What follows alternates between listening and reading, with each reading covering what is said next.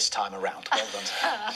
I love her. That's great. That raises so many more questions, doesn't it? We have not stopped talking about the ins and outs of mini golf. Anyway, my favourite story of the night. It is. Because it's all about lovely. a 6-year-old girl, a Derbyshire girl, and she's proving to be something of a musical prodigy after winning top marks in an exam usually sat by students twice her age. Effie Bowman, that is her.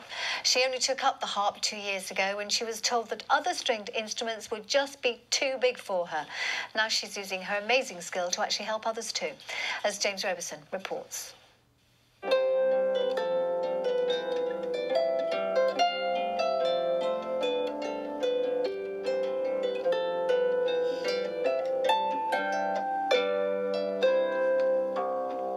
Dulcet tones of Men of Harlech played by 6-year-old Effie Bowman, practising the latest piece she's learned by heart.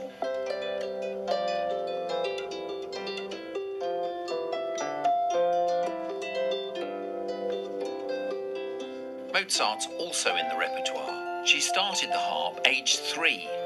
Well, I wanted to play the cello first, but nobody would take me because it was such a big instrument. Then one of my friends said, "Have you looked at the harp?" And I said no. And then they found a teacher. She took me in to try on the little harp, and I picked it up straight away.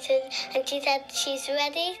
Her ability is prodigious. She's just passed harp grade 5 with distinction, a level normally achieved by children twice her age. She's blown us all away, really, with it. She's progressed so quickly. It's just her. She just becomes one with the harp when she plays. She really feels the music. Her skills already helping others. Well, I've played a harp for a girl at my school. She's only 4 and she has a rare form of cancer called neuroblastoma. Her name's Audrina, and I've played in Overseal Baptist Church, and I raised a lot of money for her. She's just so mature for her age, and she can just sit at something or learn a concept so quickly. Yeah, we always joke that it's like she's been on this earth before somehow. A couple of weeks ago, I did do my grade 5 and I got a distinction.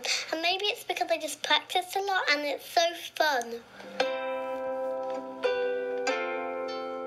Effie's deciding if, when she grows up, she wants to be a harpist or a scientist.